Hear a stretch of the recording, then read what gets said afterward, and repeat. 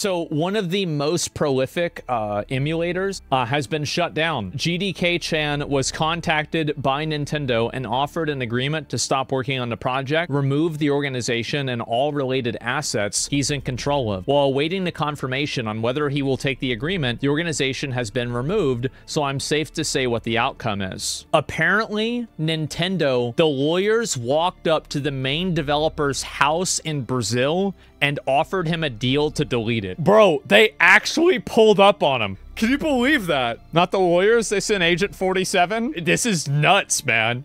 Dude, Nintendo is, they're really going all the way with this stuff recently, huh?